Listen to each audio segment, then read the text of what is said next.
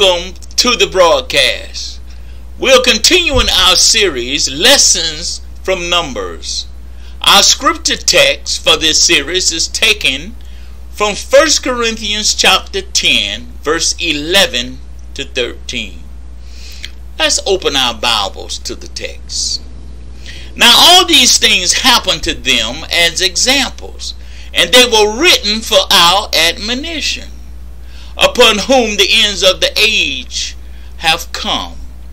Therefore, let him who thinks he stands take heed lest he fall.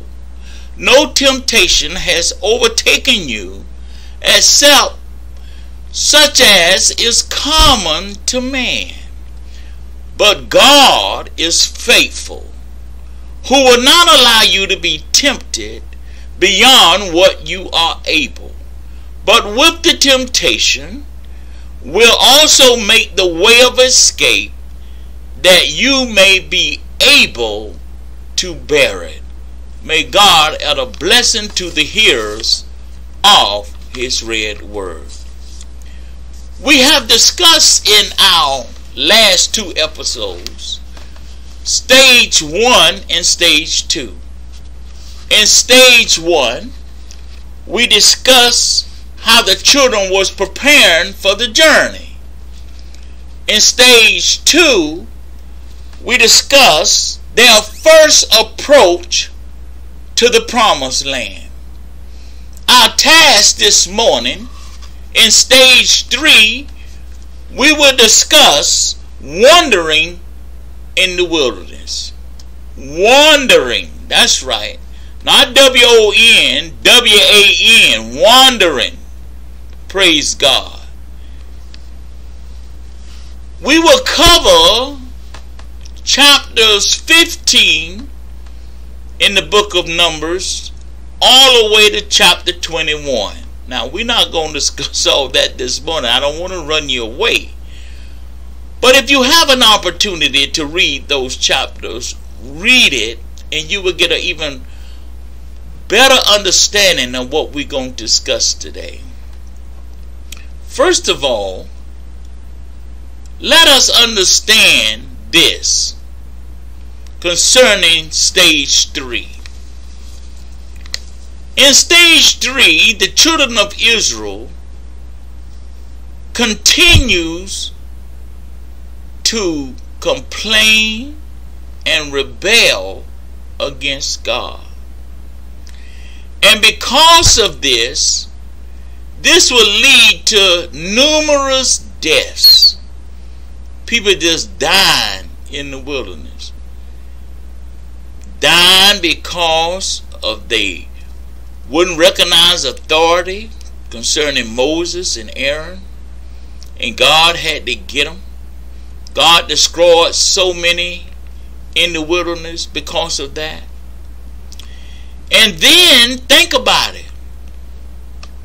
The generation that saw God perform miracles to free them from Pharaoh and the Egyptians, brought them out of Egypt, delivered them, and took them safely through the Red Sea on dry land. They are now going to die in the wilderness, in the desert, because they are rebelling and complaining to God. Let me ask you something this morning. Have you forgotten what the Lord has done for you? Have you forgotten that when you didn't know him, you was out there in darkness? You was out there doing all kind of devilish things. You was without Christ. And the Lord reached way down and picked you up, brought you out of darkness into the marvelous light. And now you have forgotten him? See, let's make one thing clear this morning. You cannot be in Christ today and out tomorrow. Not if you're truly with Christ. See, we want to entertain two questions this morning. Question number one. What happened to the Christian who drift away from God? And question number two, how can you prepare yourself to avoid drifting and instead become a godly person? Let's entertain and answer question one. As I stated earlier, somebody got it wrong. They try to get to you and say, oh child, I used to know the Lord, but I don't know him no more. It's no. The truth be told, you began to drift. That's right. You began to drift. Your devotion was not the same. You start missing church. You stop reading your Bible. You stop praying. Come on now, let's be honest. You begin to hang out with the wrong crowd again. Keeping bad company. Come on. Let's be honest this morning. Went back to some of your old habits. My. And it was a gradual thing. You ever been swimming? If you, when you go out to swim in an ocean or a lake, it's important before you get out there in the water is to set you some markers. You mean they haven't taught you that? Why set markers? Well, you need to take a minute and look at where you are. Set the water cooler. Set your clothes or look at the umbrella that you placed in the ground. But set you a marker. Then find you another marker between that spot. That's on the land. That's stationary. That when you get out there in the water and you plan and you begin to drift, and all the time you think you in that same spot, and you don't drift it way out of reach. Unless you're taking that glimpse at that marker on the land and say, hey, wait a minute, I'm getting a little too far from my marker. Oh, hallelujah. See, God has in his word, praise God, some markers. Oh, hallelujah. The psalmist said in Psalms 119, he said, thy word have I hid in my heart that I might not sin against thee. Oh, hallelujah. So then, to answer question number one, you don't just drift away from God. It's your constantly complaining. It's your constant griping. It's your constant rebelling against God. And you not drawing nigh to him and not practicing things where you are held accountable, then you begin to drift. Oh, hallelujah. And this was the case with the children of Israel. They drifted, they complained, they rebelled, they complained about the bread. Wasn't costing them anything. Manna, angels' food, coming down from heaven, they complained about that. We tired of this manna. We've been eating manna on Sunday, Monday, Tuesday, Wednesday, Thursday, Friday, Saturday. We're tired of this manna. Mama in the kitchen had all kind of ways she cooked manna. Sliced manna, sauteed manna, manna made, just put in the oven, manna, they all kind of types of ways they did manna. Complain. The Lord gave them water. Then when they complained about meat, the Lord gave them quail, choice meat, but yet complained. And for so many times bring up to Moses and Aaron about, y'all just brought us out here to die in the wilderness. We miss the leeks and the onions and the garlic, all that stuff we had back in Egypt. We miss that. You know that sound like some of you. I'm talking today. Some of you have those same complaints. Seem like you're never satisfied. Well, we answer question number 1. What happens to the Christian who drift away from God? Well, first of all, the scripture teaches us if we will worship God in spirit and in truth. Jesus told the woman at the well in John chapter 4, verse 24, God is spirit, and those who worship him must worship in spirit and in truth. Are you worshiping that way? See, if you want to keep from drifting, praise God, you got to worship God. You got to worship God in spirit and in truth.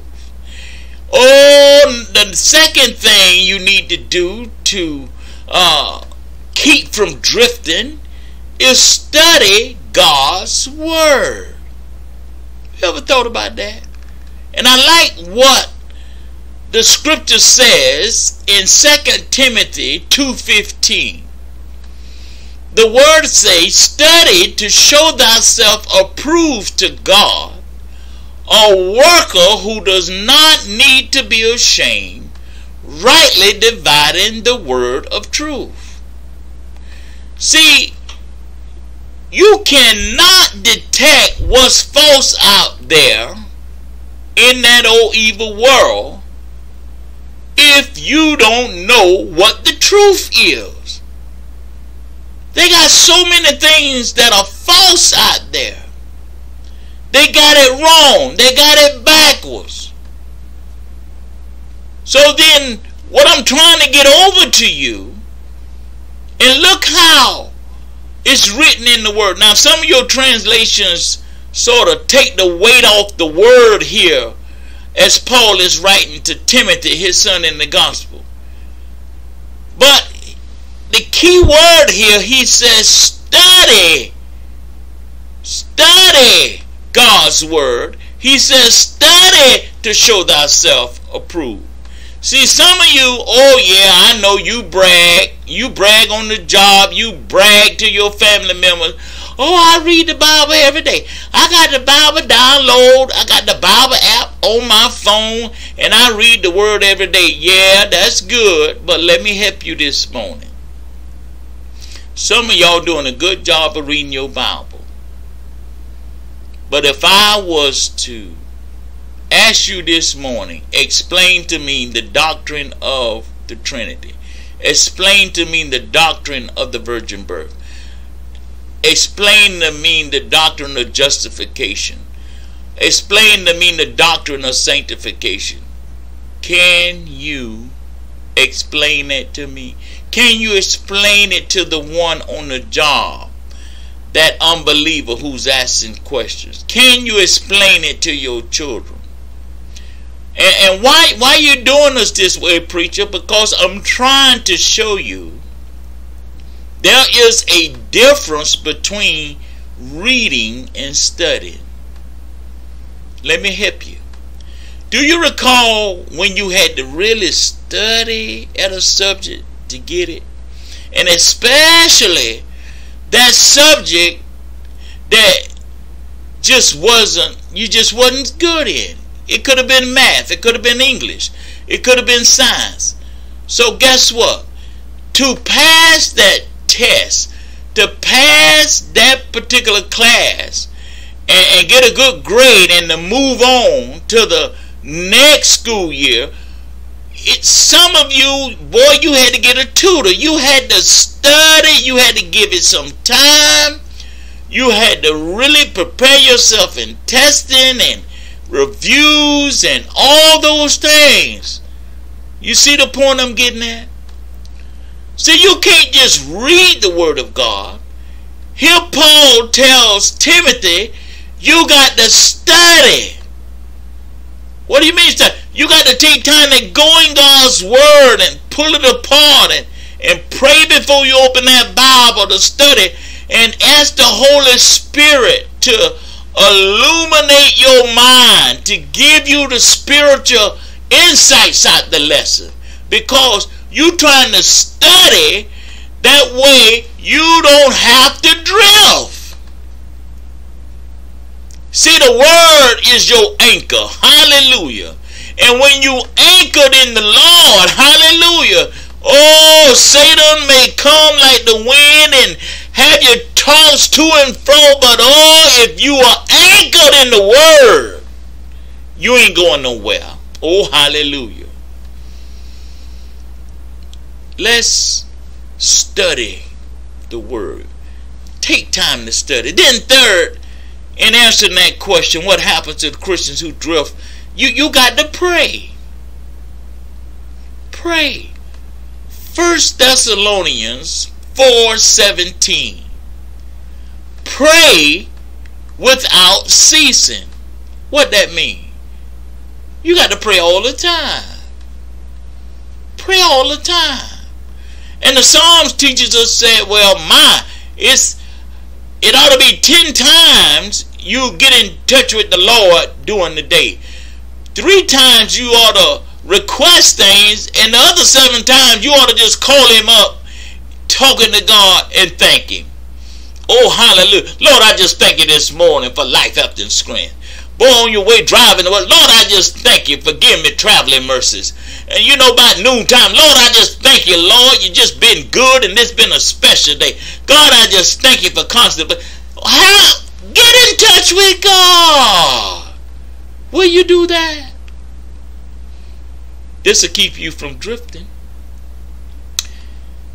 Then before we answer question number 2, how can you prepare yourself to avoid drifting instead of becoming a godly person? I want to carry you into chapter 21 of the book of Numbers, because it's here, praise God, that they began to speak against Moses, and they was talking about Moses, and they was griping to God about something.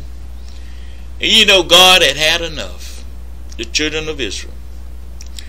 And God sent poisonous snakes to punish rebellious Israel. That's why I told you, it's not a good thing to keep complaining and griping, murmuring. The people, when the Lord sent those poisonous snakes, and the people began to just drop dead like flies, the people then repented, and God had to provide a cure. Oh yes. He told Moses, gave him these instructions, to make a snake out of brass and place it on a pole. And then I want you to take that snake of brass on that pole and set it in the camp where all could view it. I want everybody to see it. So he had to put it in a elevation, a spot, a location that all could see. And then he said, anyone bitten All they needed to do was look upon that brass snake to be healed. Look how simple it was. The cure, the antidote, simpler than the vaccine that everybody fighting over to get now with COVID-19. You know, you're waiting when the Lord said, look, all you got to do if you are bitten by this poisonous snake is just look and you can live. Wow. Now Jesus used this event as an illustration to win Nicodemus to Christ in the Gospel of John, chapter 3, verse 14 and 15. You read it. But basically he was saying he provided an antidote. Praise God. And do you know some of them folks was still so stubborn, still so rebellious, that they wouldn't look and live, and the look represent faith. And I want you to know that's the problem today. So many make salvation difficult. It's not difficult. Look here, and this was the Old Testament. But since Jesus has come and died on Calvary and got up the third day with all power in his hand, he said, if you would just believe in him, have faith in God. I like Paul, who used this according to Acts 16, when he was and Silas was delivered in that Philippian jail, and oh hallelujah, and all that, when the earthquake shook the prison, and that Philippian jailer saw the miraculous works of God, he called for a light and he cried out, what must I do to be saved? And Paul didn't give him the long story in the long drawn out way. He gave him the short version. He said, man, all you got to do is believe and you'll be saved, and your whole household will be saved. Believe in the Lord Jesus Christ. I think that's the problem we have today. We complicate the gospel. God made this easy. Oh, hallelujah. Well, as I stated, so many died because they failed to look and live. And let me ask you this before we close out. Why can't you look today and live? Why stay in the situation you in when God will bring you out? Will you look today? Will you confess today with your mouth, Lord, I'm a sinner, I'm undone, but I'm looking to you, Jesus. Lord, deliver me. Lord, save me. The Lord will save you today. Today is the day of salvation. As we promised, let's answer this second question. How can you prepare yourself to avoid drifting and instead become a godly person? Well, if you recall those things we just discussed in answering question number 1 about worshiping God, you need to worship him in spirit and in truth. You need to study God's word, and you need to pray. Make this something you do on a daily basis. But I want to close with you with something I really feel led that I should share with you, that you need to put a practice sometime during the day, each and every day, to get you into a habit of being in line with God. And that is, will you read Psalms 1? And that's how I want to close today. Let's go there. Blessed is the man who walks not in the counsel of the ungodly, nor stands in the path of sinners, nor sits in the seat of the scornful. But his delight is the law of the Lord, and in his law he meditates day and night. He shall be like a tree planted by the rivers of the waters, that brings forth its fruit in its season, whose leaf also shall not wither, and whatever he does shall prosper. The ungodly are not so, but are like the chaff which the wind drives away. Therefore the ungodly shall not stand in the judgment, nor sinners in the congregation of the righteous. For the Lord knows the way of the righteous, but the way of the ungodly shall perish. So yes, you can, praise God, you can live holy and righteous in this present day. And yes, if you really want to be prepared and prepare yourself to avoid drifting and be a godly person, put to practice what Psalms 1 is saying. And remember to worship. Remember to study. Remember to pray. And the Lord will see you safely through. And yes, you will have a victorious life. And remember to give thanks. God bless you.